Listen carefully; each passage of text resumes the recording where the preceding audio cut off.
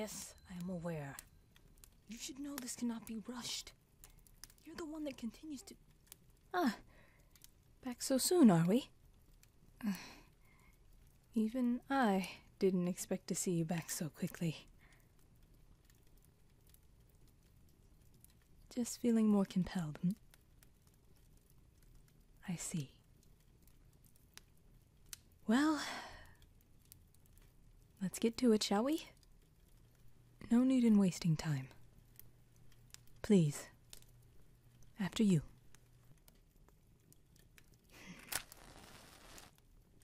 Quiet your thoughts. You will listen only to my words. Bring us a new tale, my friend. Allow us to absorb your words.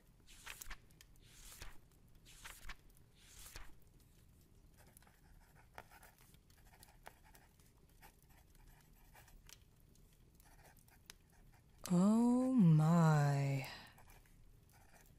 How grim. Surely to be in such a predicament is undoubtedly petrifying. Let not it scare you to death, my dear. A horrible tale called A Very Lonely Girl by Corvus C.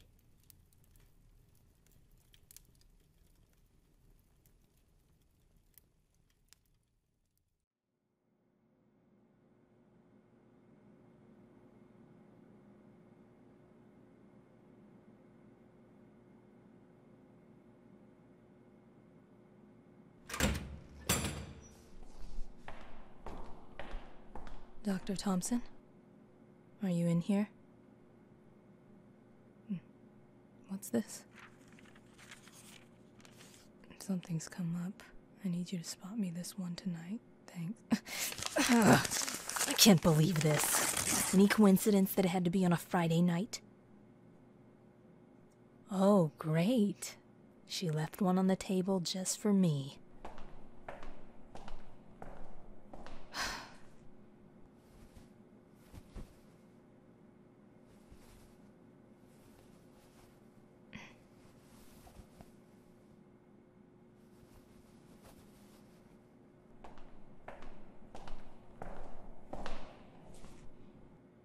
Who is this, anyway?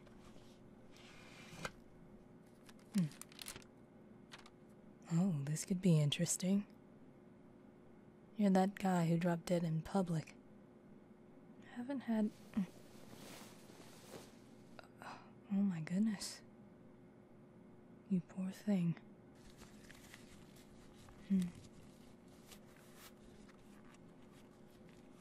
It's terrible seeing a boy as young and handsome as you in a place like this. Usually we just get the elderly here.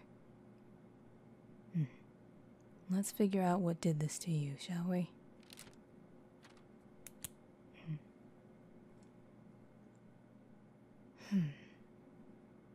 Now let's start over here. The nails on the right hand appear clean and intact. No sign of struggle. Inner and outer arm have nothing out of the ordinary. Same can be said for this side of the chest. The neck appears intact as well. Chest and back are all devoid of any markings or puncture wounds.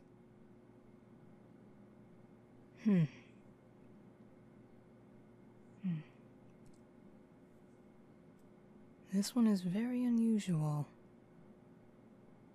My initial thought was murder, but that doesn't seem to be the case. Perhaps foul play?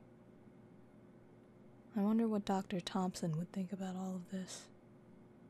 It's a shame she won't see my report till tomorrow.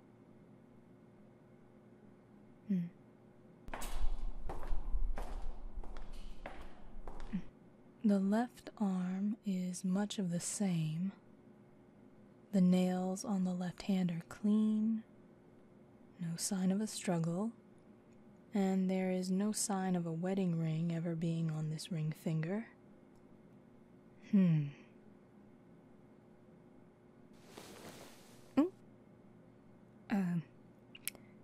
The legs look fine, too. Now let me see that face again.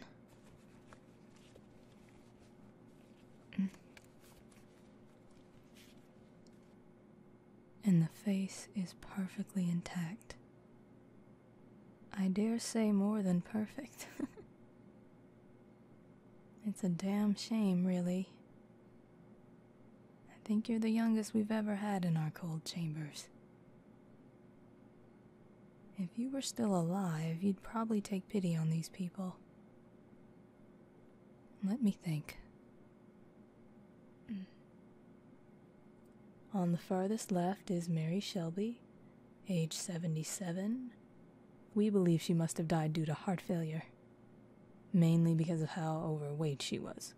A real cow. She also has a great deal of fluid buildup in her right leg, a common feature in those who died of heart failure. Next cube over is Earl Brown, age 50. Nothing special about him, just some homeless guy. The authorities think he must have got drunk and fell off a bridge, but they brought him here just to be sure. Beside him is Herbert Oscar, age 70. No, I take it back. I think he's actually 80 years old. Anyway, he's a real sad case. He was found 3 weeks after his passing on his ranch house by one of his kids. Dr. Thompson, my superior, seems to think that this guy killed himself.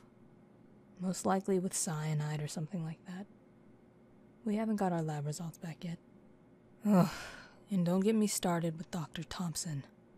Ever since one of our interns quit and the other being hospitalized, we've been working at half our efficiency. When I eventually get her job, I can guarantee this morgue will be running better than ever before. We're both about being courteous for our subjects here, but I think it actually hinders her more than me. She's just too slow. Besides that, she left me here to do 2 people's work. I can only imagine who she might be doing. That loose woman. Now,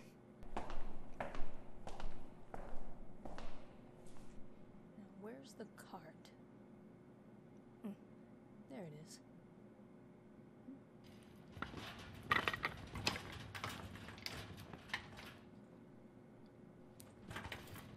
Are you kidding me? Are we out of scalpels again? Oh, wait, here they are.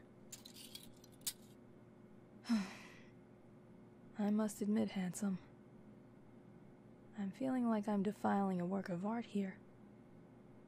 At least you died in company, unlike Oscar and Shelby over there. From what I can tell by working here, death is very lonely, slow, and painful. Anyways, let's get started. I'm going to be here all night otherwise.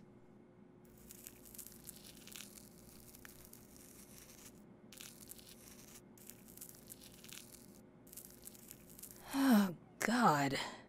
Despite what I said, I still wish Thompson was here to help out. One's got to have a steady hand to get inside the rib cage. At least the hard part's done. Now, where are my bone shears?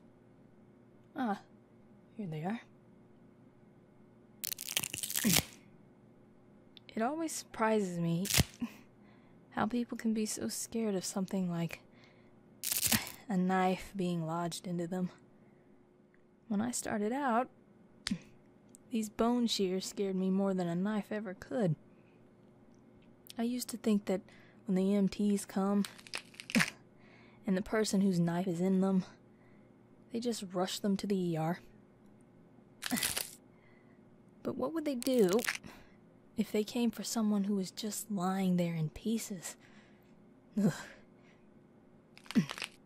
Puncture wounds are something you can recover from, but cut up ribs like these will be like an eternity. But still, I went on with my training. I love what I do.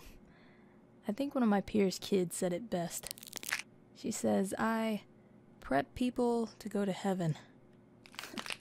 I guess that's somewhat true anyways.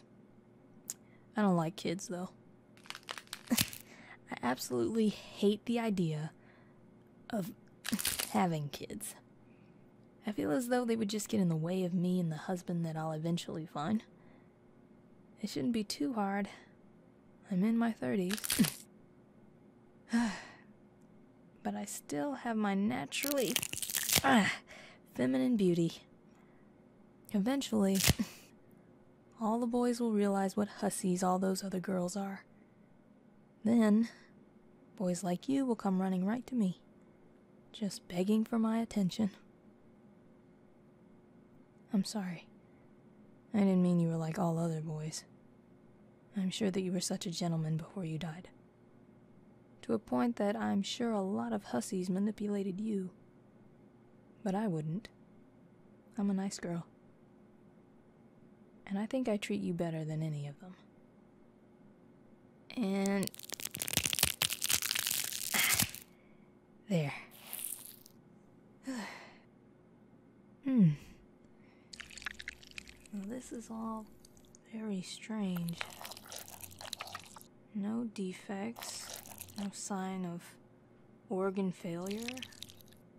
This man is dead, but his innards tell me he should still be alive.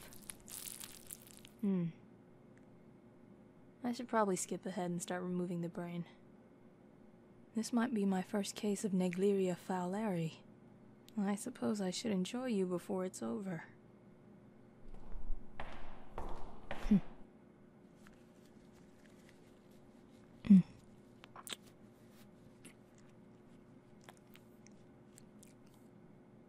It's funny. Your death tastes different from the others. Must be because of your age. Oh! How could I forget?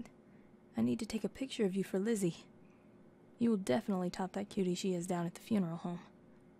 Ugh. This lighting sucks.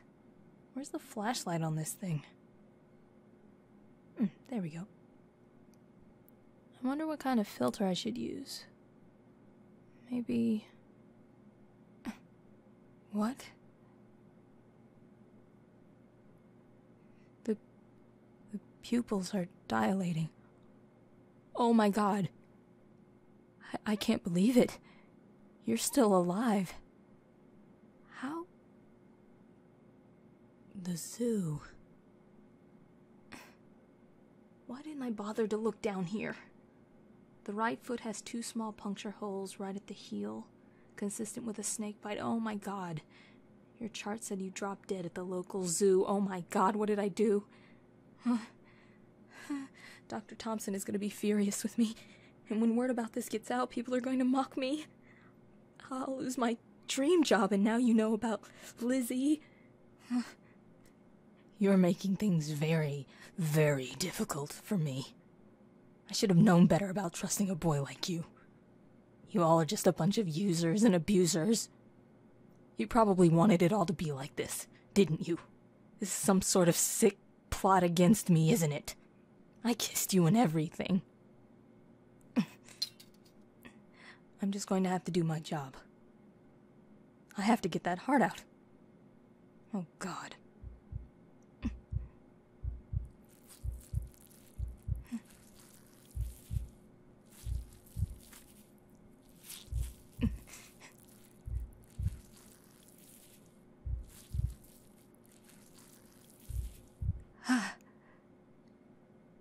The heart's severed. I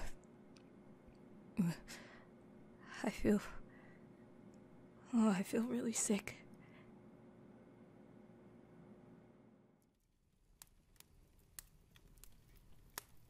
So sad.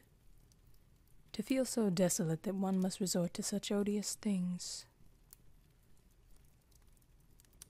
She no longer has to worry about that now, does she? I'm so sorry to rush you along, my dear. But I have many things that need tending to today, so I must insist you take your leave now. I'm sure you'll be back very soon. Good night, my dear.